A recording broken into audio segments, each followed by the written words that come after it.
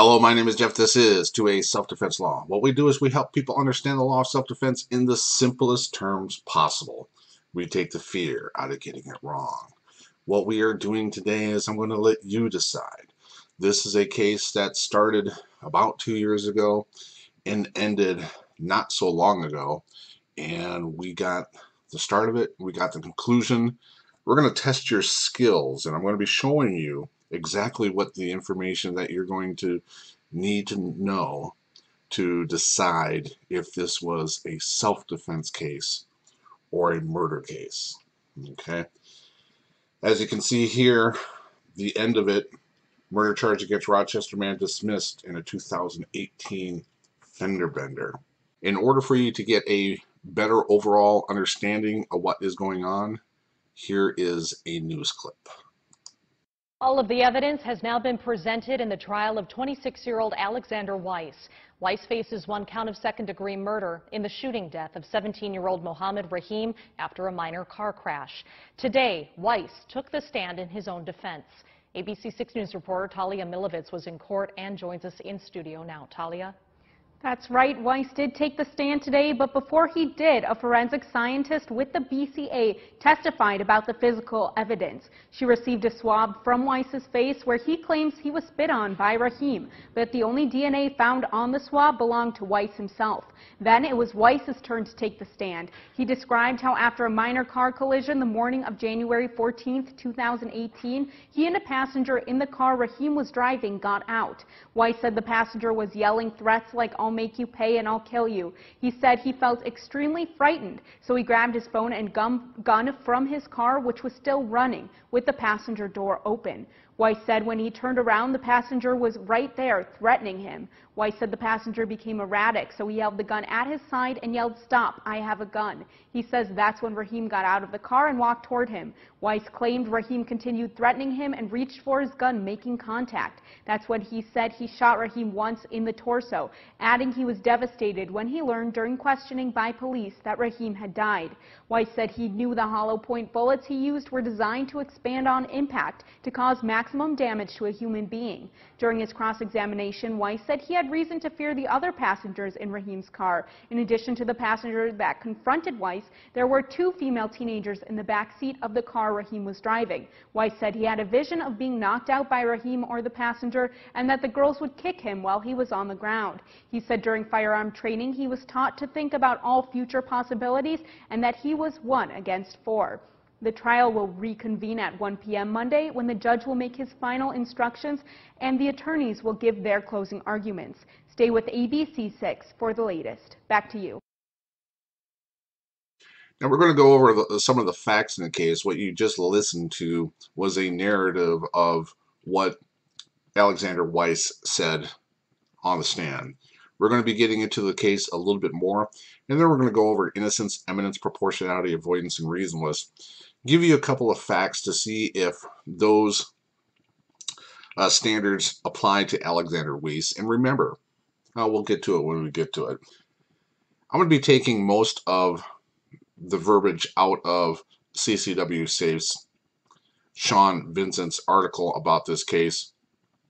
I've been following this case since it happened January of 2018 because of there was a very specific thing that was mentioned in the criminal complaint, and I'll just get into that part of it right now, where he had a bumper sticker on his car that said "Gun control is hitting your target," and that was a prominent feature of Alexander Weiss's intent.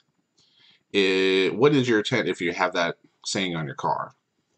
That's really what interests me in this case, and it really played out in the courtroom, where the prosecutor went down the road saying this guy is a little bit of trigger happy, and he presented it as that narrative to the jury.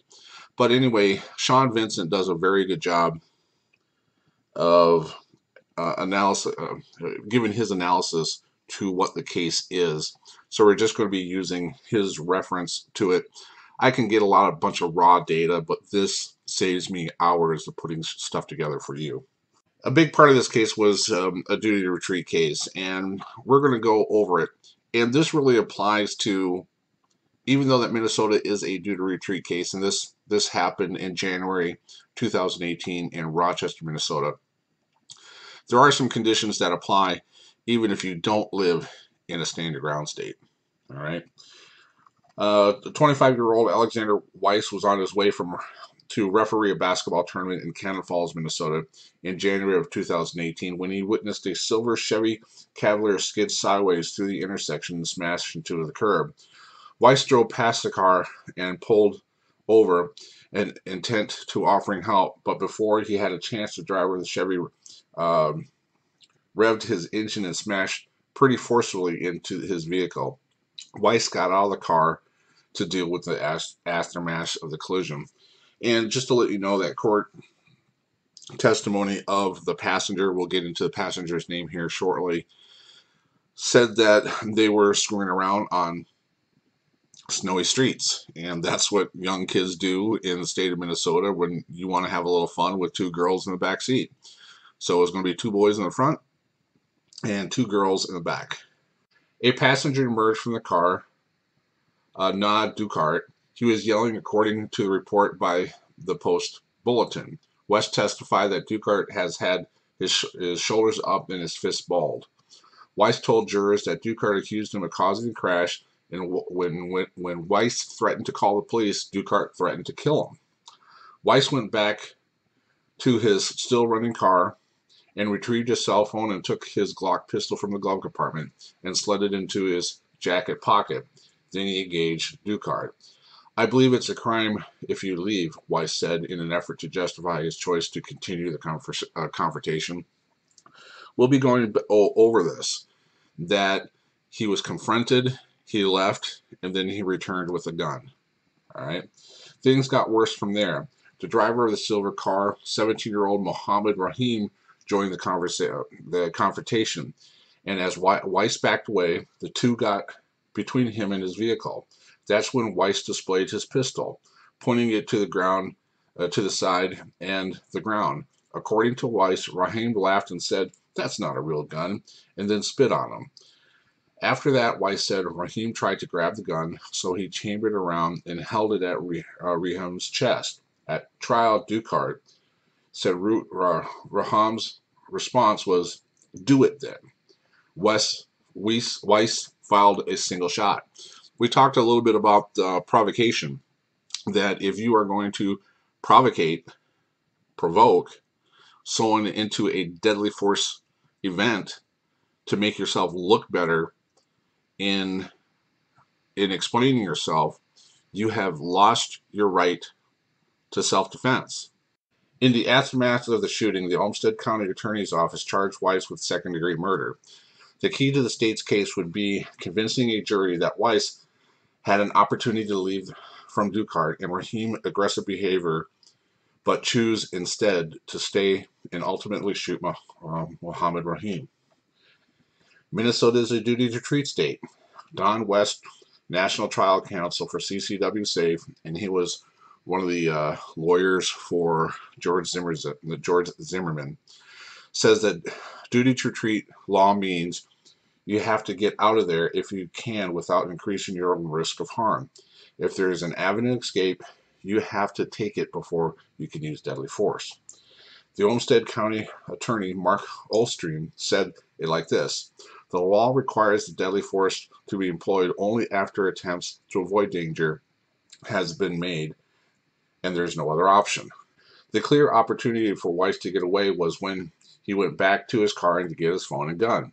Right after Dukart's first threats, Don West questions why Weiss didn't just lock himself in his car and call 911. You're pretty safe in your car, and if they don't have a weapon, he says, this is the middle of the day and where there's nothing to suggest that his car was disabled, that he couldn't have just driven away at any point he wanted to. The defense argued that it's illegal to leave the scene of a vehicle collision, which is true, but Ostern countered that we never really said he had to drive away. According to the report from the Star Tribune, Ostern suggests Weiss could have walked far enough away to defuse the situation while staying in the general area. It was wintertime. I don't. Wintertime in Minnesota, you're just not going to walk away from your car. Or he could have gotten in his car and called police. Instead, Ostern says he went back to his car and then came back out. That's where things went wrong. I've given you a general overall picture of what happened that day. We had the passenger car who got out of his car, had his shoulders up with his fist pumped, confronted him, said he was going to kill Weiss. Weiss went back to his car to get information of insurance and license plate for the collision, and he brought back his gun. Came back, Muhammad came out, confronted him, said that's not a real gun, went for his gun, and we'll get through some more of the facts from there. In a self-defense claim, you need up to 5 elements of self-defense: innocence, eminence, proportionality, avoidance, and reasonableness. Now, one or more of those will be suspended or removed in certain situations in every state. But every state, you need to have those 5 considerations before your self-defense event is warranted. All right. I use this sentence all the time. And if you can remember this, you're well ahead of the game. A person who is without fault may use force, including deadly force, to defend what they reasonably fear is an imminent, unlawful threat of death or great bodily harm, provided that there is no reasonable alternative to avoid it. If you look here, I've color-coded it for you. Innocence, without fear. Eminence, imminent, unlawful threat. Proportionality, may use force, including deadly force. Avoidance, no reasonable alternative to avoid it. The reasonableness, reasonable fear, and reasonable to get away. So if you guys do anything, go over this. Either learn that sentence: a person who is without fault may use force, including deadly force, to defend what they reasonably fear is the imminent, unlawful threat of death or great bodily harm, provided there is no reasonable alternative to avoid it. Or just learn innocence, eminence, proportionality, avoidance, and reasonableness, and then understand what those mean. Their first standard is the innocent standard. You must be the innocent party. You cannot be the first aggressor. Okay? Dukart, he was yelling. Weiss testified that Dukart had his shoulders up and his fist balled. Weiss told the jury that Dukart accused him of causing a crash. Dukart threatened to kill him. So Weiss did not start the conflict. And he actually got out of the car to provide assistance to what he thought was a minor car accident into the ditch and got stuck. And this is what, no good deed goes unpunished. So the second one, Weiss went back to a still running car and retrieved his cell phone and took his Glock pistol from the glove compartment and slid it into his jacket pocket. Then he engaged Dukart. I believe it is a crime to leave, Weiss said in the effort to justify his choice to continue the confrontation. Now, I'm not exactly sure why the author said to justify his confrontation. It would be more of not a confrontation in my mind. It would be more into collecting information for the insurance company. So I think he went back to his gun just in case if something went south, seriously south. But I truly believe that Weiss, a basketball referee, is a type of person who wants to get things right, and we go from there. So, but here we go.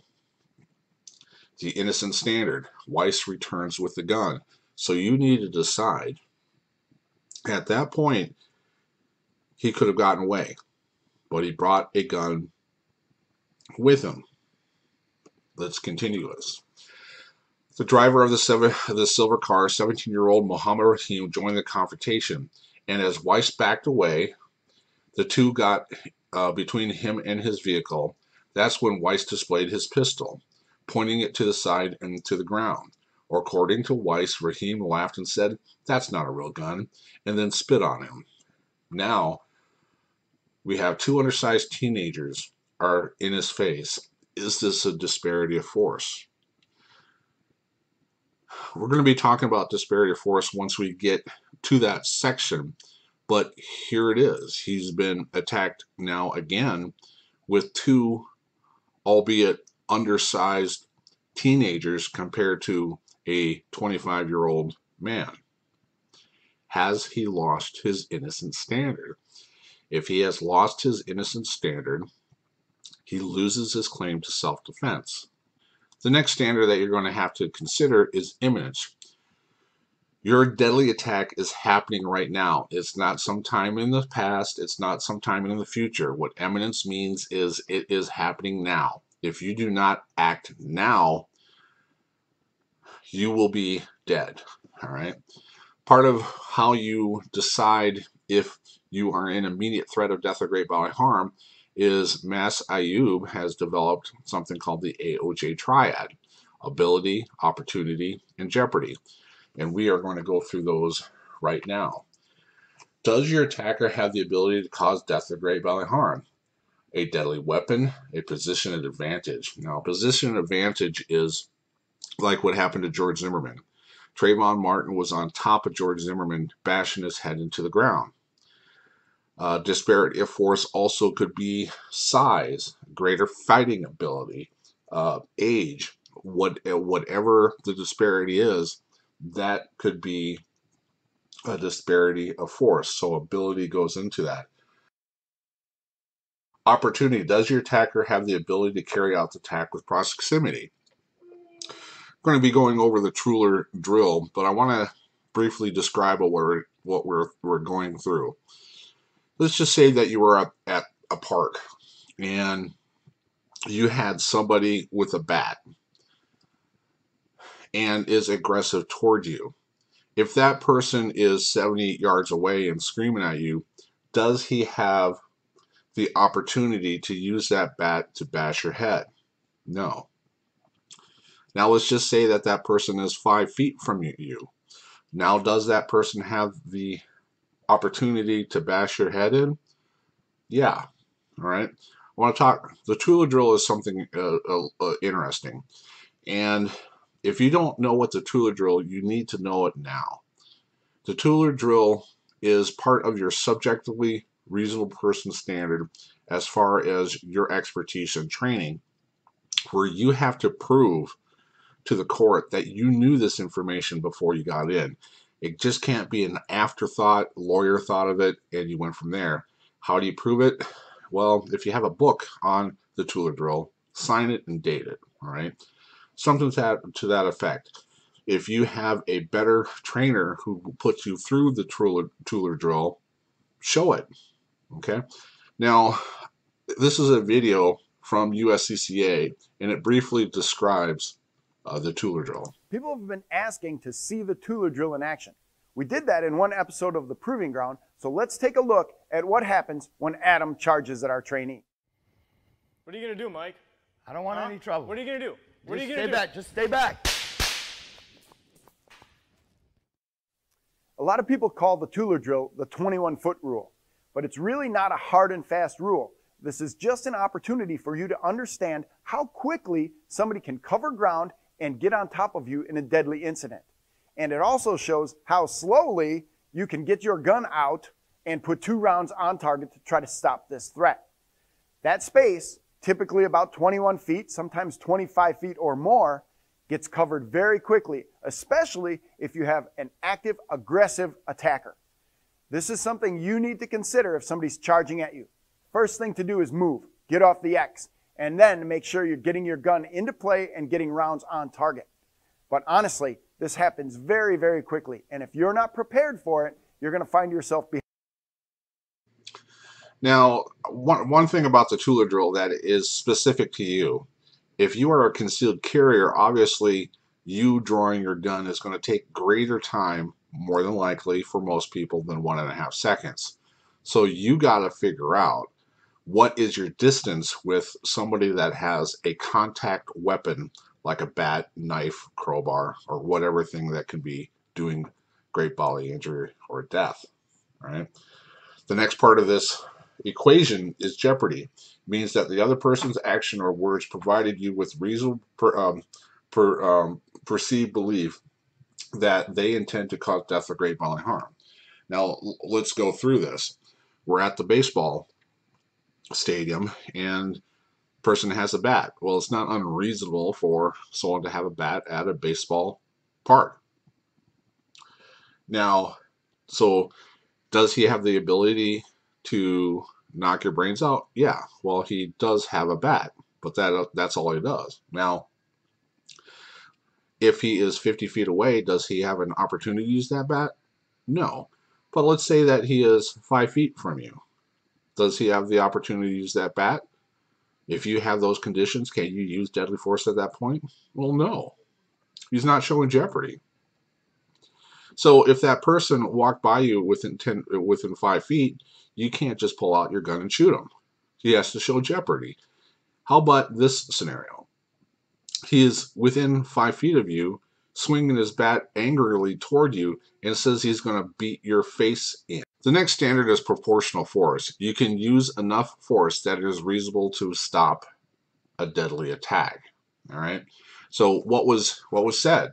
We said Raheem tried to grab the gun, so he chambered it around and held it at Raheem's chest. At trial, Dukart said Raheem's response was, "Do it then." Weiss fired a single fatal shot. We're going to go over some Minnesota case law about proportional force. And this is from State versus Graham, Minnesota Appellate Court, looked like. However, where the defendant is the original aggressor, self-defense will be available to him only if he actually and in good faith withdraws from the conflict and communicates the withdrawal expressly or implied. If we remember in the text, after Raheem made contact with him aggressively, his words that he stepped back and then he deployed the weapon. All right. Now, when case law is scarce on a certain thing, what you also will do is look for other verbiage in case law in the Sixth Circuit of the federal court. Aggressor has the duty to employ power to avert the necessary of killing before his right to self-defense may be revived. He must clearly manifest a good faith intention to withdraw from the fray.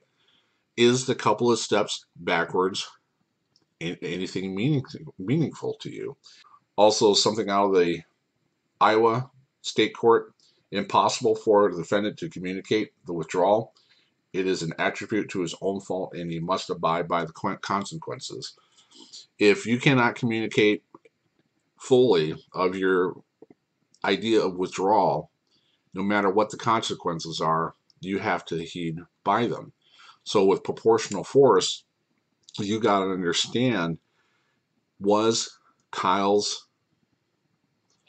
thought process proportional to what he was facing? Two smaller underage children, 17-year-old teenagers. There were multiple attackers. So I know if you've taken a gun permit class, they will talk about disparity of numbers, but you're going to have to verbalize it in a coherent way why you feared for your life for great bodily harm. And if you remember in the video, Alexander was concerned about the two girls in the car attacking him, along with the two guys attacking him. A little bit more of the proportional force. Raheem joined the confrontation. Weiss backed away. Sorry, I got a little bit ahead of myself. Weiss displayed his pistol.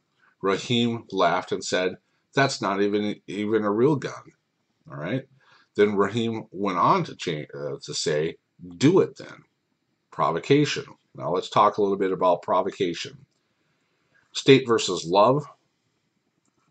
The law does not permit or justify one who intends to commit an assault upon another to design in advance his own defense by instigating a quarrel or a combat with a view thereby to create a situation wherein the infliction of the intended injury will appear to have been done in self-defense. That is great lawyer speak.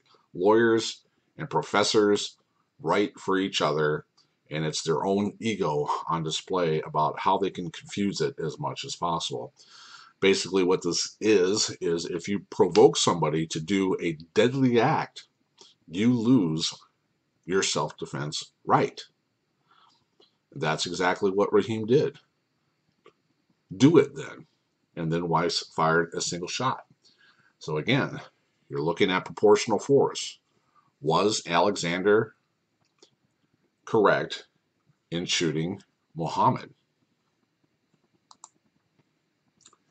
3, 2, 1. Avoidance. Avoidance is a large part of this scenario. Whether you are in a duty to retreat state or you are in a stand your ground state, do not turn yourself away from this information, because it is just as important in a stand your ground state, because as I explained before, there are more hoops to jump through with a lot of the stand your ground state, especially if it is done by statutory language. They have two conditions. You are in a legal place that you're allowed to be. You're not creating a crime. And other states have more conditions before you can stand your ground. So it's actually easier to know duty to retreat, because if you can do it safely, you have a duty to retreat. So let's go through this one a little bit. Minnesota has recognized that a person who kills another in self-defense must have attempted to retreat if reasonably possible. The key to the state's case would be convincing a jury that Weiss had had the opportunity to flee Dukart and Raheem's aggressive behavior, but chose instead to stay and ultimately shoot Muhammad Raheem. The clear opportunity for Weiss to get away was when he went back to his car to get a phone and gun, right after Dukart's first threats. The defense argued that it's illegal to leave the scene of a vehicle collision. I'm going to go over this a little bit. There is something called the doctrine of necessity. The doctrine of necessity will alleviate small laws to have a greater good.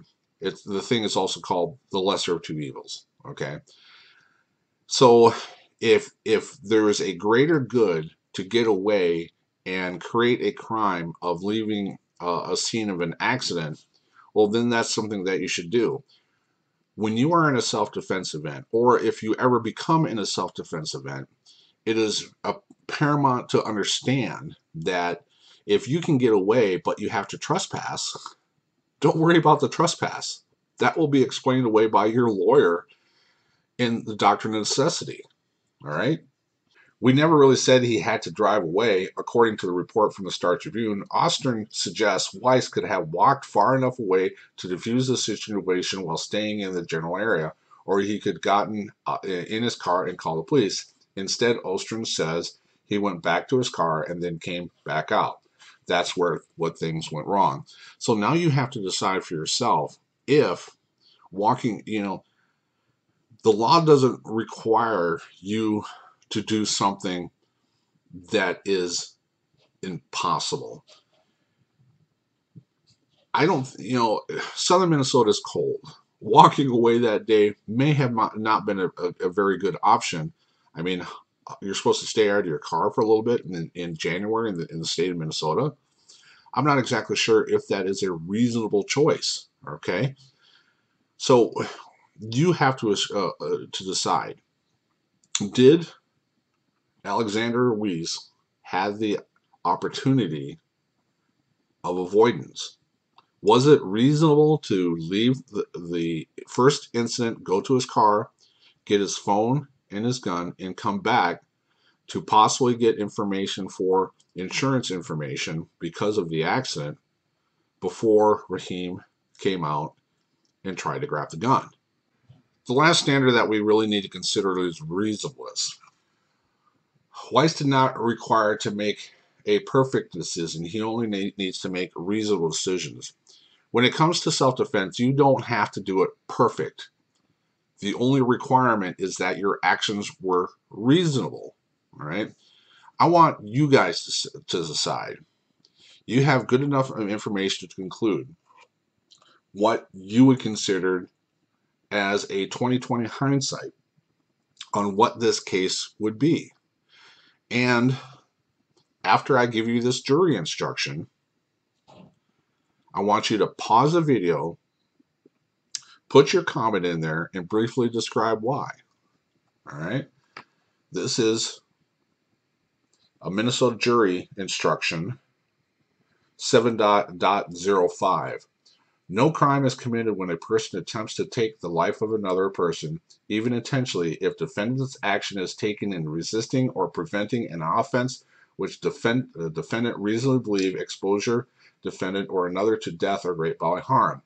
If the defendant's action is taken in preventing the commission of a felony of assault in the second degree or assault in the third degree in the defendant's place of abode, that wouldn't apply here.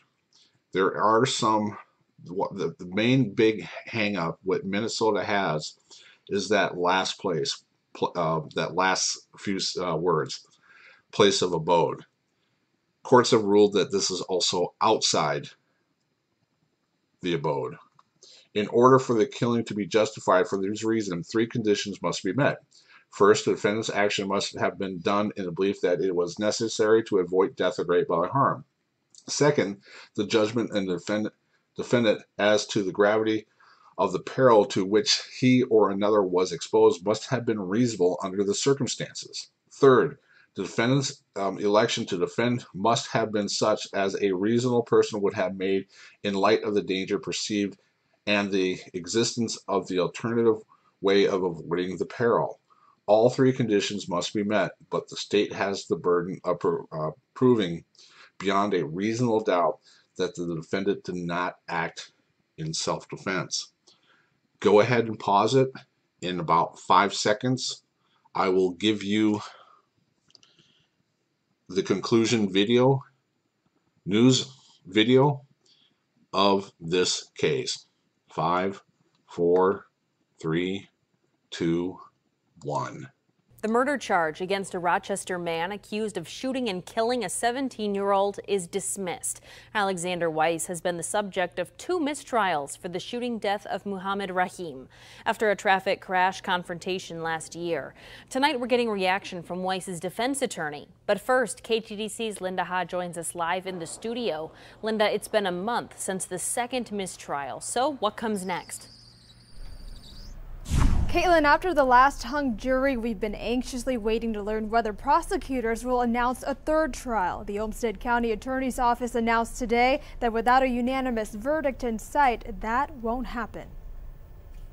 Alexander Weiss pleaded not guilty to second-degree murder in connection to the shooting death of Muhammad Rahim, arguing he shot the 17-year-old in self-defense. The key question in the case, whether Mr. Weiss exhausted all reasonable options before using deadly force. 2 trials and 2 deadlocked juries later, the Olmsted County Attorney is dismissing the murder charge. It doesn't mean that Mr. Weiss is not guilty. That is not at all what it means. In fact, based on the 2 jury trials, we know that there were a number of people on those juries that did believe that Mr. Weiss was guilty. It's just a reality that we are not going to get a unanimous verdict in this case. County Attorney Mark Ostrom's decision comes after weeks of reviewing the case, speaking with Rahim's family, jurors, and hearing public input. Those were really difficult conversations, you can imagine. He says justice has not been served.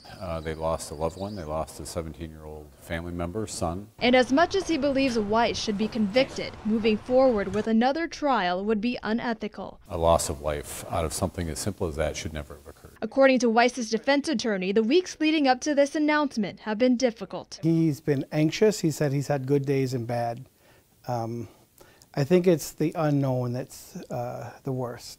You know, not knowing what's going to happen. So he sounded extremely relieved. And there's no doubt the incident and the case have been life-changing. And the fact that the case was dismissed won't probably disassociate his name, you know, with this homicide. So I don't know what Alex's plans are, short-term or long-term. I know he thought about moving. This case is tragic. And the fact that the case was dismissed doesn't make it any less tragic for everybody. McGinney says the most recent jury split was 8-4 in favor of not guilty. Now, there's no law that bars prosecution of the case in the future, but that is unlikely. Live in the newsroom, Linda Ha, KTTC News.